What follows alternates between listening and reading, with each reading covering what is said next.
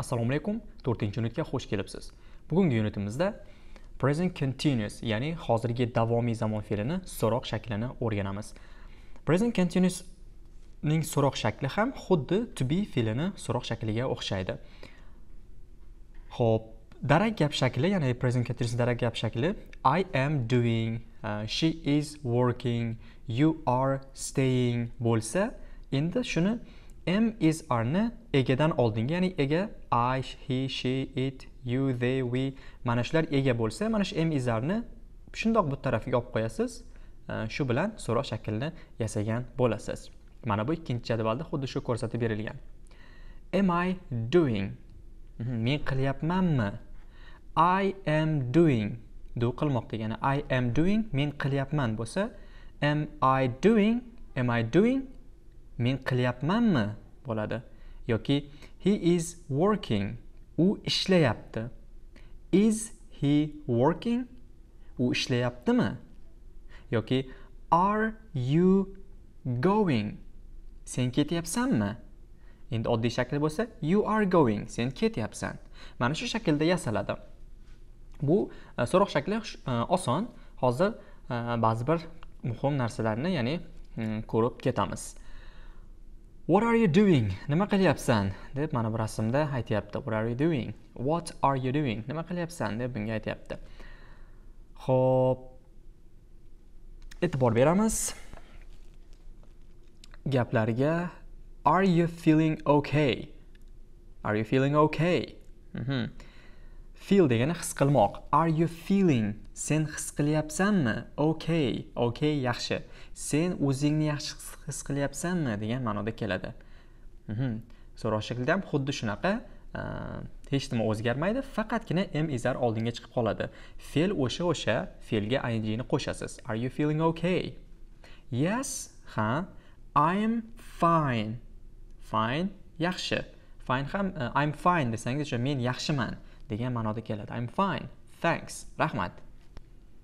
Is it raining? Is it raining? Yomg'ir yog'yaptimi? Rain. Yog'moq. Ya'ni yomg'ir yog'moq. Is it raining? Yomg'ir yog'yaptimi? Yes, take an umbrella. Yes, ha, take, ol deyapti, o'zing bilan olib ol. Nima? An umbrella. Umbrella soyabon. Ya'ni soyabon, zontik olib ol deyapti o'zing bilan.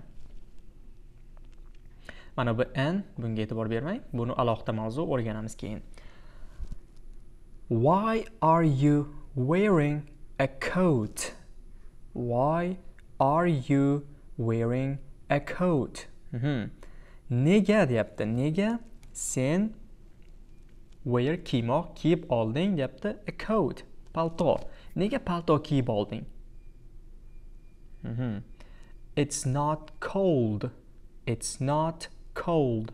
Sovuq emas deyapti. Sovuq emas. Nimaga palto kiyib olding deyapti.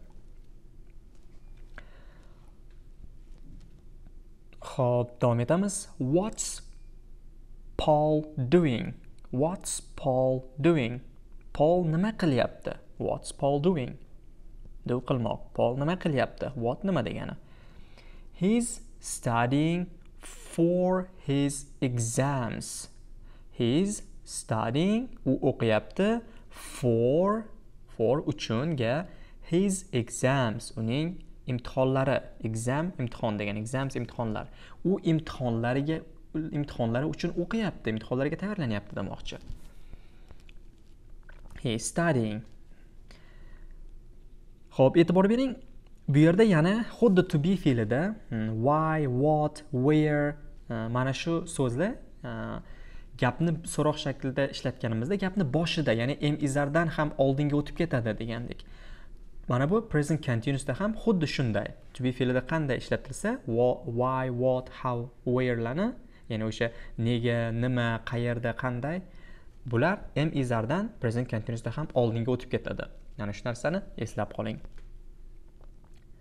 What are the children doing? What are the children doing? Nima? Children, bolalar. Do qilmoq degani doing. Bolalar bolalar deyapti, the children nima qilyapti? Bolalar nima qilyapti?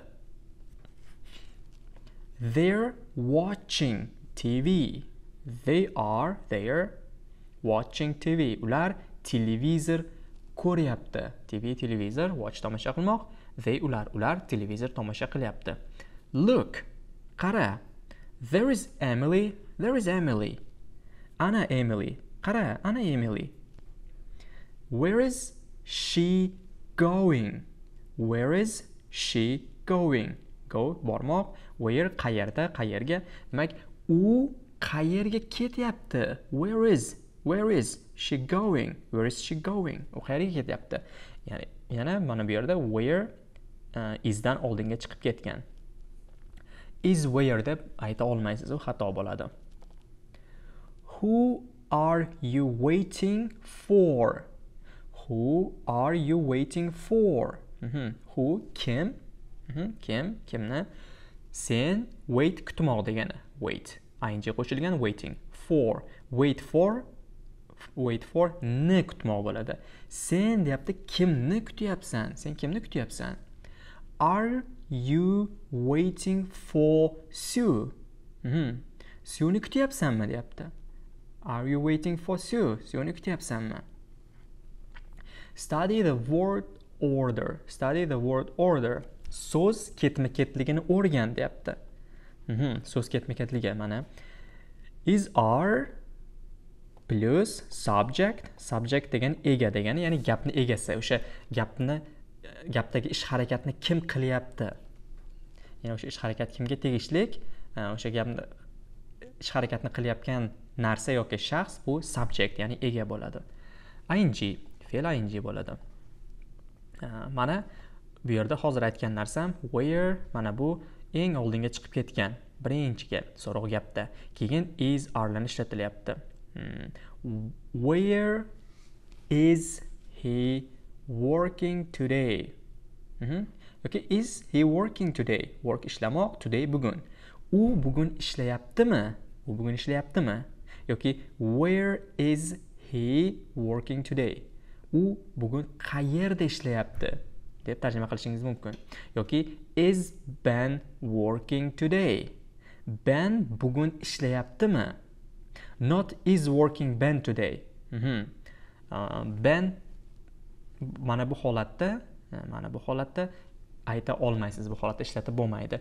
Chunki formulada aytayapti is are subject, ya'ni ega, to be ega va keyin fe'l bilan ing ni ishlatasiz. Mana shu formulada ishlatiladi har doim. Where are they going? Ular qayerga deyapti. Where, qayerga ketishyapti, qayerga borishyapti, qayerga ketishyapti. Go, bormoq. Where are those people going? Qayerga? Those degani o'shalar, o'sha people, those people, o'sha odamlar yoki ana bu odamlar yo o'sha odamlar qayerga, where, going, ketishyapti. Not where are going those people. Mana bu holatda ishlatmaysiz, bu xato bo'ladi. Xo'p, short answers, qisqa javoblar. To be fe'lida qanday bo'lsa, bu present continuousda ham xuddi bir xil. To be fe'l bilan bir xil bo'ladi present continuousdagi qisqa javob berishlar. Ya'ni yes I am, yes she is yoki yes you are, yes they are, yes we are. Mana shu holatda bo'ladi. Yo'q deb javob bermoqchi bo'lsangiz, no I'm not yoki no he isn't. Mana bu no deb javob berganingizda yo bu holatda qisqartirishingiz mumkin yoki bu holatda xuddi to be fe'lida qanday bo'lsa, xuddi shunday bo'ladi. Bu juda ham oson. E'tibor bering, eslab qoling. Misollarni ko'ramiz hozir. Tushunishga anchagina oson bo'ladi. Are you going now? Sen deyapti, go bormoq, now hozir. Sen hozir boryapsanmi yoki hozir ketyapsanmi deyapti. Javob beryapti, yes I am. Ha, ketyapman. Is Ben working today? Ben bugun, today bugun degani work ishlamoq. Ben bugun ishlayaptimi? Yes, he is. Yes, he is. Ha, u ishlayapti. Eslang, agar mana bu shakldagi egalab berilmagan bo'lsa, ism yoki biror narsalar nomi berilgan bo'lsa, har doim o'shanga savol berib ko'ring. Shunda siz mana bularda qaysi biriga to'g'ri kelishini bilib olasiz. Ben kim? U. Shuning uchun men qisqa javob berganda he ishlatilgan. Kim? U. He bo'ladi. O'g'il bola, ya'ni. Is it raining? Is it raining? Yomg'ir yog'yaptimi? Is it raining? No, it isn't. Yo'q, yog'mayapti. Hop, mana shu joyda bir narsa aytay. Bu yerda e'tibor bersangiz, o'sha yomg'ir yog'moq yoki qor yog'moq deganda mana bu it bilan ishlatilyapti, it. Lekin bu yerda itni o'zbekchaga tarjima qilganimizda hech nima ma'nosini aytmayapmiz. Nima uchun bunaqa? Hozir tushuntirib ketaman shuni.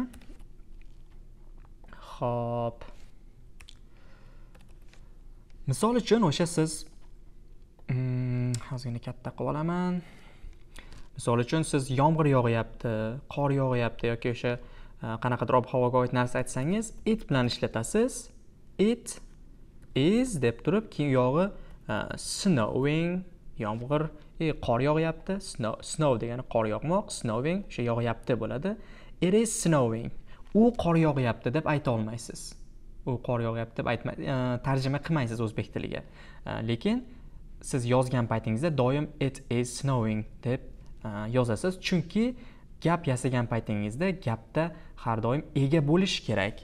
Gapda, ya'ni gapning egasi bu yerda it bo'lyapti. O'sha snowni nazarda tutyapti bu yerda, qorni. U yog'yaptimi? U deganda mana shu yerda it deganda qorni nazarda tutyapti. Qor yog'yaptimi? Yoki it is so'roqda qor yog'yaptimi deyapman. Qor yog'yapti, so'roq emas. Is it snowing bo'lsa qor yog'yapti bo'ladi. Yoki is it raining desangiz, it is raining desangiz qor yog'yapti bo'ladi. So'roq shaklida mana bu isni bu yoqqa shunchaki olasiz, bo'ldi. Is it raining? Qor yog'yapti, yomg'ir yog'yaptimi? Bo'ladi. Bu yerda u deb ishlatishingiz, u deb tarjima qilmaysiz, shunchaki gapda mana bu it ega sifatida kelyapti. Xo'p, davom etamiz. Are your friends staying at a hotel? Are your friends staying at a hotel? Your friends, sening do'stlaring, stay degani turmoq, at degani da, at a hotel, mehmonxona. Sening do'stlaring mehmonxonada turishyaptimi deb so'rayapti. Javob beryapti. No, they aren't. No, they aren't. Yo'q, ular mehmonxonada turishmayapti. Yo'q, turishmayapti yoki. Your friends kimlar? Your friends kimlar? Ular, they. They're staying with me. With bilan me, men. Ular men bilan turishyapti. Xo'p, mana qisqacha gramatika tushuntirib o'tdim. Endi bu yoqda mashqlarni bir ko'ramiz. Tushuntirib beraman mashqlarni. Sizni bajarishingiz uchun oson bo'ladi. Look at the pictures and write the questions. Rasmlarga qara va savollar yoz deyapti. You watch it. Sizga so'zlar beribdi, rasm bergan va bu yoqda javobi ham berilgan. Ikki kishi suhbatlashyapti har bitta rasmda, adashmasam shunaqa. Har bitta rasmda ikki kishi suhbatlashyapti. Birinchi kishi savol beryapti, ikkinchisiga javob beryapti. Siz bu berilgan so'zlardan, demak, gaplar yasashingiz kerak, ya'ni so'roq gaplar. Write the questions. So'roq, ya'ni o'sha savollar yoz deyapti. Are you watching it? Are you watching it? Sen uni ko'ryapsanmi? Watch tomosha qilmoq, ko'rmoq. Sen buni ko'ryapsanmi deb televizorni ko'rsatyapti. Ko'ryapsanmi? Javobida no, you can turn it off. You can turn it off. Sen o'chirib qo'yishing mumkin deyapti. Yo'q, o'chirib qo'yishing mumkin. Uni o'chirib qo'yishing mumkin. Shu holatda siz qolganlarni ham bajarasiz. You go now. You go now. Bergan sizga. Bundan siz present continuous so'roq shaklida gap tuzasiz. Javobiga qaraysiz. Yes, see you tomorrow. Demak, ketyapti, xayrlashyapti. Bu yerga o'sha ketyapsanmi deganni inglizchada yozishingiz kerak. Qolganlari ham xuddi shu shaklda ketadi. Xo'p, ikkinchi mashq. Look at the pictures and complete the questions. Rasmlarga qara va savollarni tugat, tamom, ya'ni yakunla deyapti. Use foydalan, cry, eat, go, laugh, look at, read. Demak, mana shulardan foydalan deyapti, fe'llardan. Bularni ma'nosini lug'atingizdan qarab olasiz va ma'nosini o'rganib olib, gaplarni tuzishingiz mumkin rasmga qarab. Birinchisi bajarib qo'yilgan. What are you reading? What are you reading? Read o'qimoq, what nima? Nima o'qiyapsan deb so'rayapti. What are you reading? Rasmda o'qib turibdi. Mana shu holatda tuzishingiz mumkin. Mana ikkinchisini men aytib beraman. Where mana bu yerda she bo'lgani uchun is bo'ladi. Where is she? Where is she? Rasmga qarang, bu ketyapti. Demak, ketmoq, bormoq fe'lini topishimiz kerak. Bu go bo'ladi. Where is she going? U qayerga ketyapti? Shu holatda rasmga qarab qolganlarni ham bajarib qo'yishingiz mumkin. Uchinchi mashq. Make questions from these words. Mana shu so'zlardan savollar yasa deyapti. Put the words in the right order. So'zlarni to'g'ri anaqasida tartibda qo'y deyapti. Is working band today. Is working band today. Sizga mana shu shaklda bergan. Bu noto'g'ri shaklda. Siz buni to'g'rilab qo'yishingiz kerak. Ya'ni xuddi shunday. Is band working today. Band bugun ishlayaptimi? Yoki keyingisi. What the children are doing. What the children are doing.